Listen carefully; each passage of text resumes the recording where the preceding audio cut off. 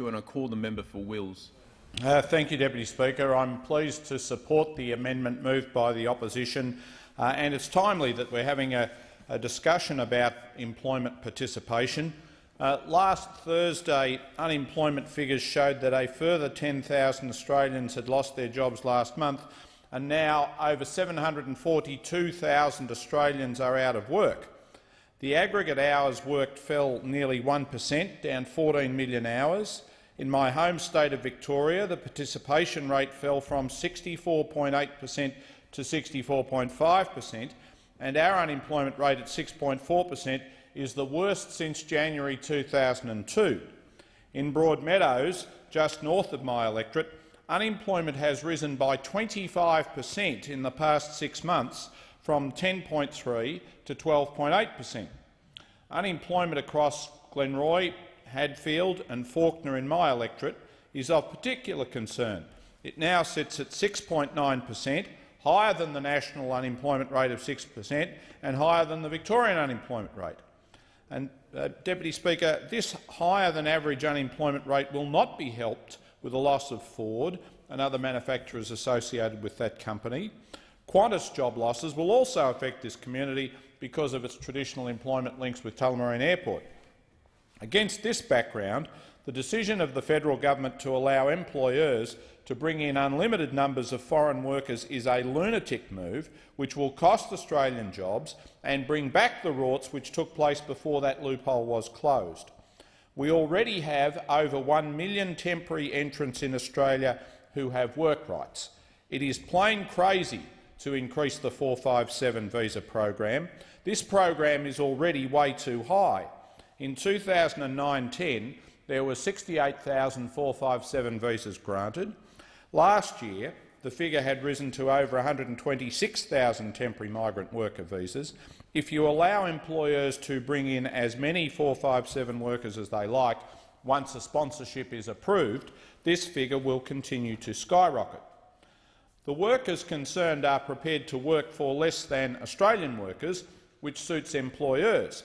But the 457 visa program is a dagger at the heart of Australian workers who end up working for less than decent wages and conditions or languishing indefinitely without any work at all.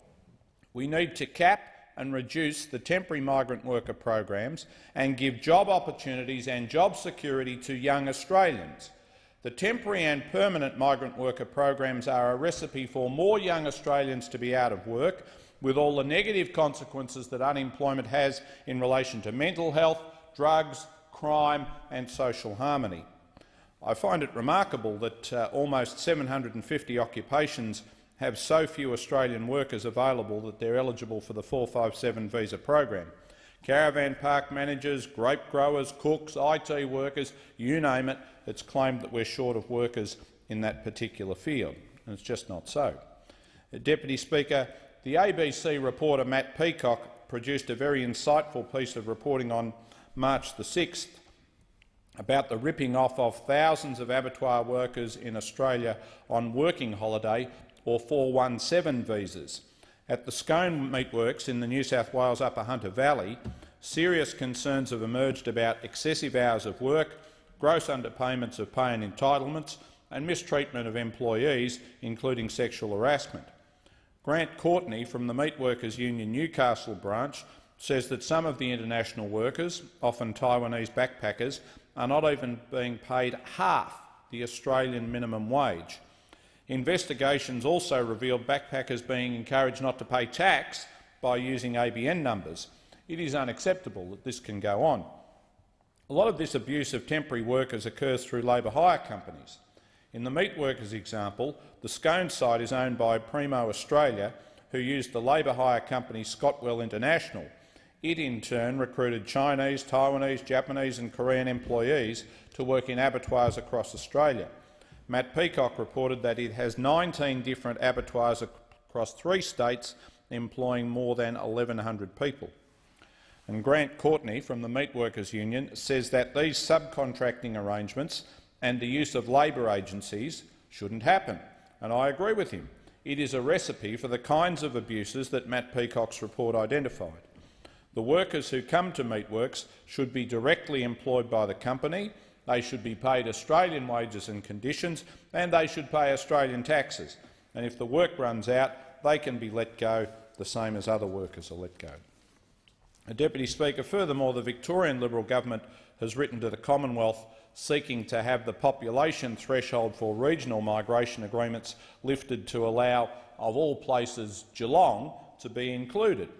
The workers at Ford, Alcoa and other industries in Geelong who now stand to lose their jobs are entitled to a fair crack at the jobs that will become available in future in that region without having to face ferocious competition for entry-level, low-wage jobs from foreign workers who are willing to work for much less. Now, the bill before the House is called the Social Security Legislation Increased Employment Participation Bill. I am all in favour of increased employment participation, but we now have a workforce participation rate lower than it's been for years. In my home state of Victoria, we've got participation down from 64.8 to 64.5, with an unemployment rate as bad as anything since January 2002. Unemployment in Broadmeadows has jumped 25% in the 6 months of the Abbott government. So why on earth does the government want to increase the temporary migrant worker program instead of giving the unemployed people of Broadmeadows a go? Deputy Speaker, the December quarter figures showed that unemployment in the city of Moreland, which is in the heart of my electorate, has increased by over 25% in just 12 months. Local unemployment has climbed from 4.1% in December 2012 to 5.6% in December 2013.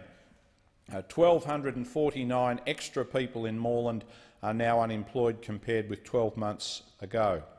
A total of 4,675 local people are now out of work. This increase has been across the board. Brunswick up from 3.6 to 5%, Coburg up from 3.7 to 5%, and the north of Moreland up from 5.1% to 6.9%. As I said earlier, this figure, covering Glenroy, Hadfield and Fawkner, is of particular concern, being higher than the national unemployment rate and higher than the Victorian unemployment rate. And I'm dismayed that the federal and state governments have twiddled their thumbs as Holden, Toyota, Alcoa and Qantas have announced the sacking of thousands of workers. This will have adverse effects on my electorate and on Victorians more broadly, and this government's disdain for manufacturing in general and motor vehicle manufacturing in particular makes it not only an anti-South Australian government, as many South Australians made clear they've worked out on the weekend, but also an anti-Victorian government. Youth unemployment is a big issue for Australia and young Australians. According to a recent report by the Brotherhood of St Lawrence, youth unemployment has reached a crisis point.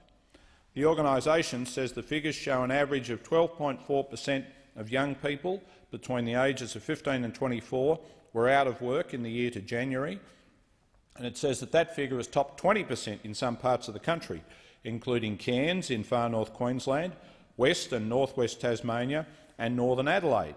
In the Hume region, north of my electorate, the rate has hit 17.5%.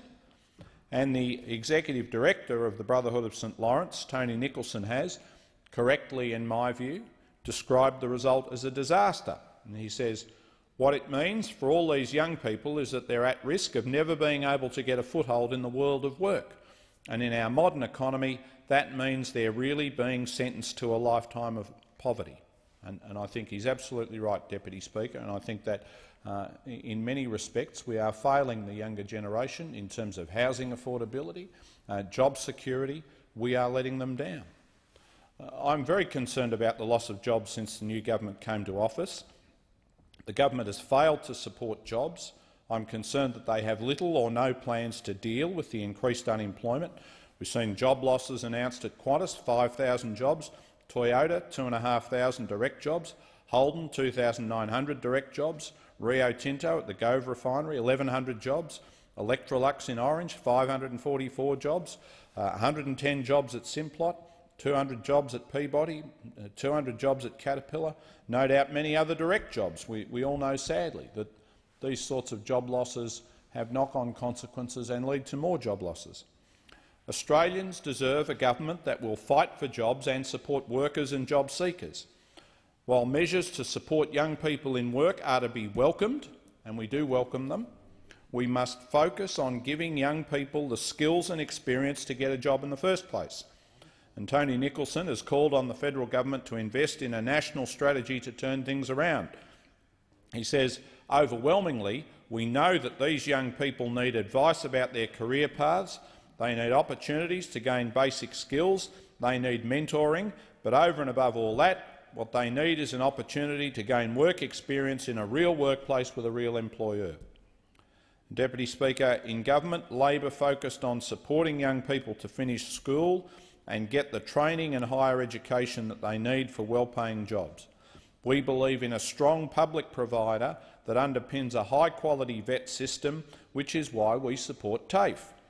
Under Labor, we improve training and employment services for young people.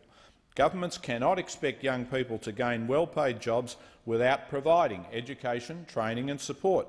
Governments cannot expect young people to easily find work with unemployment on the increase in the way that I've outlined to the House. And I think that we should be looking to the Scandinavian models for guidance. There, an emphasis is placed on the long term, with policies in place to mitigate the harsher effects of capitalism. Denmark, for example, has a system of flexicurity which makes it easier for employers to sack people, but it provides support and training for the unemployed. An active labour market policy in Nordic countries helps improve qualifications among the unemployed through courses and education, and also encourages the unemployed to actively focus on job seeking. The social security net is not passive in the sense that people may choose freely between working or not. Rather, it provides a secure income as long as the demand for active participation in the labour market is met. Deputy Speaker, participation in the labour market is also supported by welfare schemes such as childcare. An extensive childcare system has a direct welfare effect for families and helps to socialise children. It also helps to ensure gender equality in terms of opportunities to participate in the labour market. Regrettably, we have a government which obsessively believes in self-correcting free markets and that workers who have lost their jobs can move seamlessly into other work. At the same time, they disparage welfare and they talk up the various myths of neoliberal economic doctrine. But the welfare state in Nordic countries, however, is considered to be a strength when it comes to economic development. Not only does the welfare state benefit the whole population, but it also has a positive effect on the economy. The public sector and welfare services have helped these countries to develop a highly skilled workforce and a high level of employment. Norway, for example, has 3.3% unemployment, where we have 6%. This, combined with a stable civil society, a strong democratic tradition and an effective regulatory framework, has led to the emergence in the region of extensive social capital, one of the main pillars of the Nordic economies. Deputy Speaker, I support the opposition's amendment. I urge the government to get fair income about boosting the labour force participation rate. To do this, it needs to cut back its migrant worker programs. It's the smaller economies of Northern Europe that haven't been trying to boost population growth with high migration programs that have most successfully had high labour force participation rates. I urge the government to support Australian jobs. I urge it to support Australian young people who I fear are being done a real disservice by the policies that we are pursuing now, and I commend the amendment to the House. I thank the member for Wills. The question now is